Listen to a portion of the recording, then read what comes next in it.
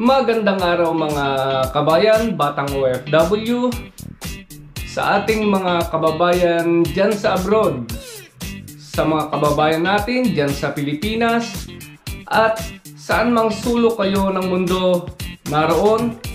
Kumusta po tayong lahat? As usual ay tuloy lang ang ating home workout exercise. Katulad ng dati, ang 4 sets of 4 reps ng barbell bench press at dumbbell curls.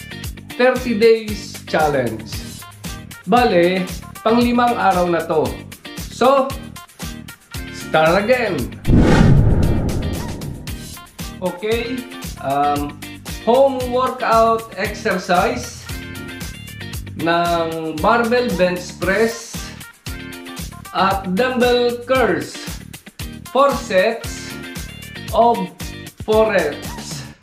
30 days challenge. So, bale, pang 5 araw na ito. Barbell bench press.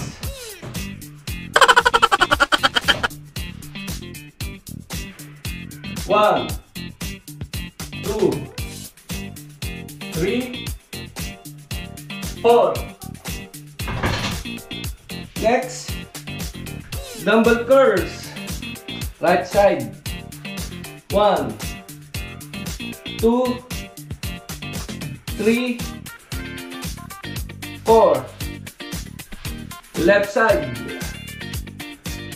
1, 2, 3,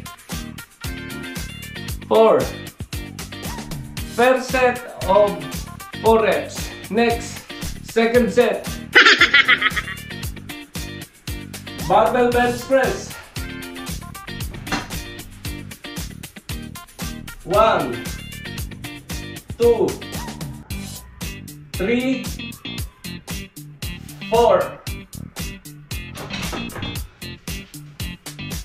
Next, dumbbell curls. 1, 2, 3, 4. Left side. 1, 2, 3, 4.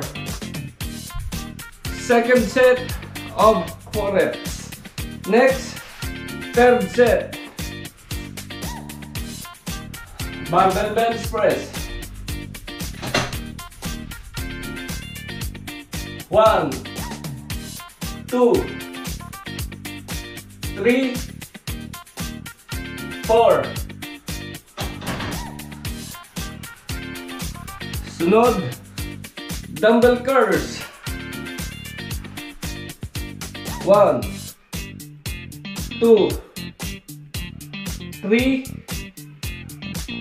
4. Left side. 1, 2, 3, 4. Third set of 4 reps. Next or last, 4 sets of 4 reps. Last. Okay, barbell bench press.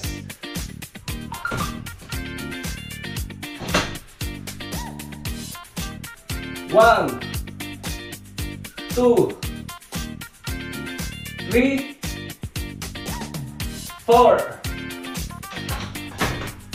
Dumbbell curls. 1, 2,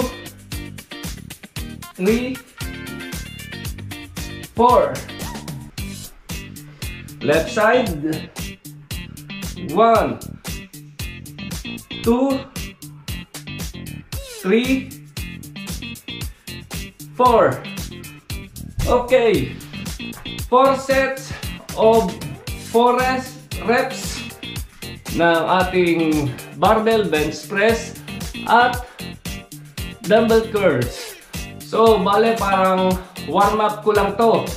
Kasi pagkatapos nga ng warm up na to, ay tutuloy ko ng 45 minutes. So ganun ang sistema ko para hindi naman mas mahaba etong video.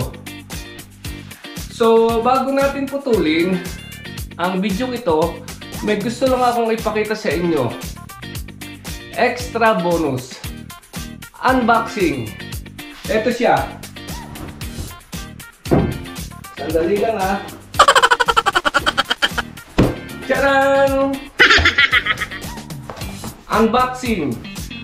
Oh, di ba? May extra bonus pa tayo ng unboxing ng kahon na to. Bale, isa itong whey protein. Siguro pamilyar sa iyo to. Isa itong klase ng pulbos na inihahalo sa tubig at inumin para ma-build ang ating mga muscle at hindi manakit. So, ipakita ko sa iyo at interesado na ako makita ang laman ng loob na ito. So, kaya bago natin putulin ang video, let's unbox this! Ayan, at may hawak na tayong cutter at buksan natin itong kahon na to. Bale, kahon ko na lang ipakita, wag na ako. Ang mahalaga, itong ating extra bonus na to at malaman natin, makita mo o makita ko ang laman nito. Okay, let's unbox this.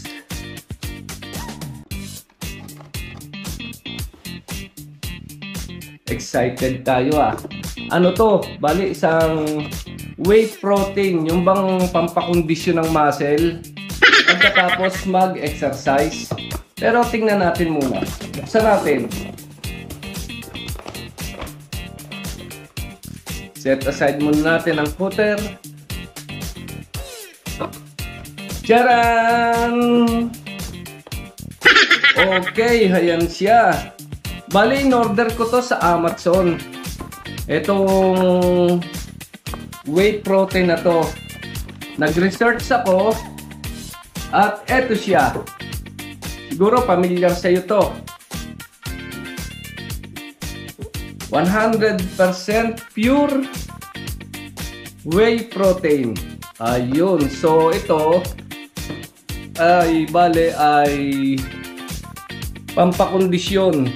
Pagkatapos ng exercise ay kailangan uminom nito mga 300 ml ng tubig at ihahalo dun sa isang scoop. Sa loob nito may scoop.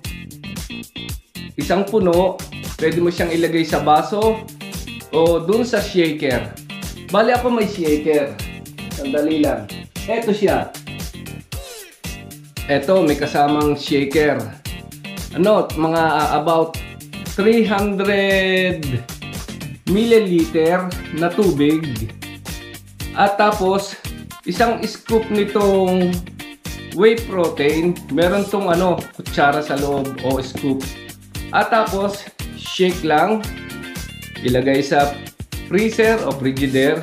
At pagkatapos ng exercise, pwede nating inumin to para ma-build ang ating muscle o matulungan ang ating mga muscle at matanggal yung mga pananakit, lalo't baguhan ka o katulad ko na baguhan din.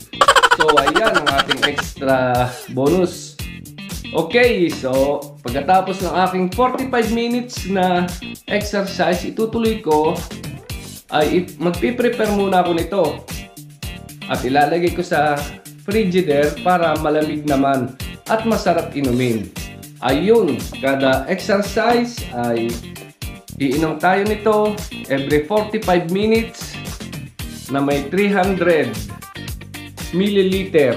Ayan may sukatan ng tubig. 300 milliliter na tubig at isang scoop nitong whey protein.